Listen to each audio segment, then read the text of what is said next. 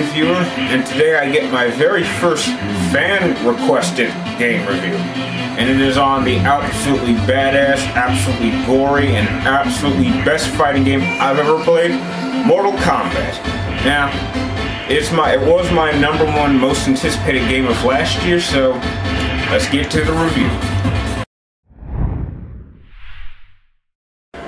Now, what I really enjoyed about the storyline in Mortal Kombat, or at least this one, is that it actually ties directly to the storyline between Deadly Alliance and Armageddon. As you can see, that old epic war at the end, well, it looks like there weren't too many survivors. And what happens is that Raiden is the only survivor, and right as he's about to be killed, he actually sends a telepathic message to a past version of himself to change specific events that have happened throughout the entire storyline of Mortal Kombat in order to change the future and prevent his futuristic death. Now, this storyline was actually very well done. I would even say I would like to see a story like this done for like a future movie. Now, that's not going to be the storyline for the upcoming Mortal Kombat movie, but still, out of every storyline that the entire Mortal Kombat series has had, this is absolutely the best. And when the sequel comes along, I definitely would like to see them continue it. However, I was a little disappointed that Sindel was able to kill pretty much the entire good cast in like less than a minute. But other than that, the ending is very satisfying, and if you have not played it, this is definitely probably the best fighting story out there today. Now, Mortal Kombat has 30 fighters that you can select from, including all the DLC characters over here.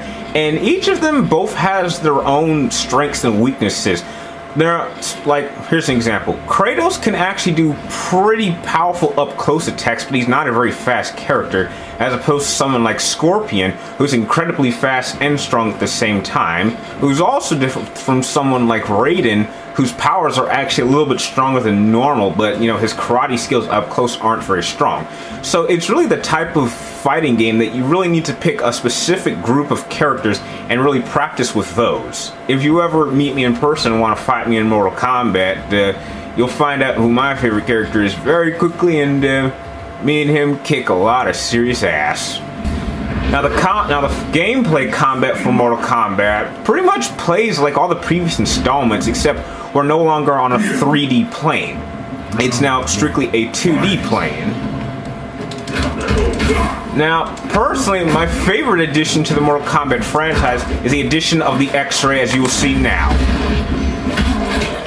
These very devastating attacks can cause serious damage and can easily tip the battle in your favor.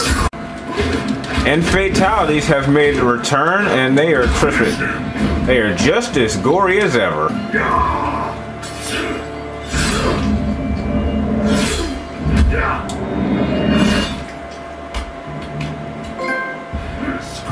Like so. Fatality. Now, another great gameplay aspect that they added was the challenge tower.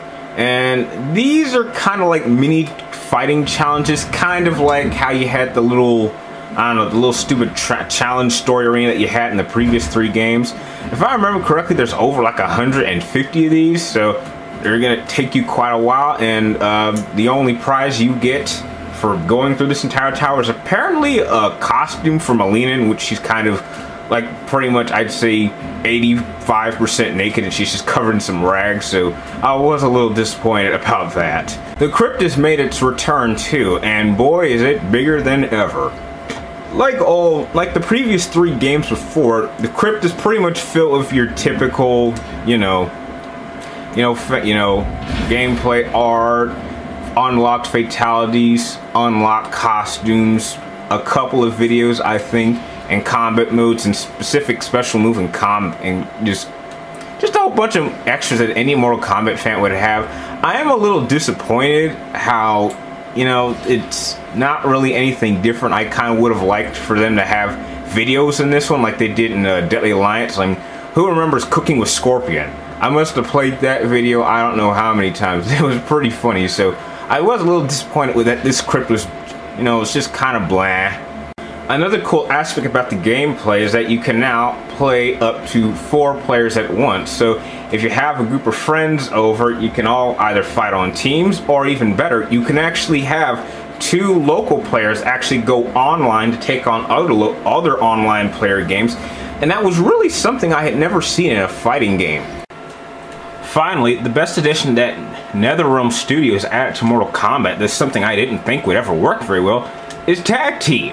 I mean, we all know that using tag teams isn't new in fighting games, but the fact that they were actually able to add tag teams in Mortal Kombat and surprisingly work is just absolutely amazing. Now the best thing about tag teams is that you can actually have your teammate come out and do a really cool badass move, as you saw now. If you want to use your opponent, basically you just press the L1 and R1 button and then your partner switches out. And if you actually do it well enough, you can actually cause them to do a really cool attack, which I'll attempt to do right here.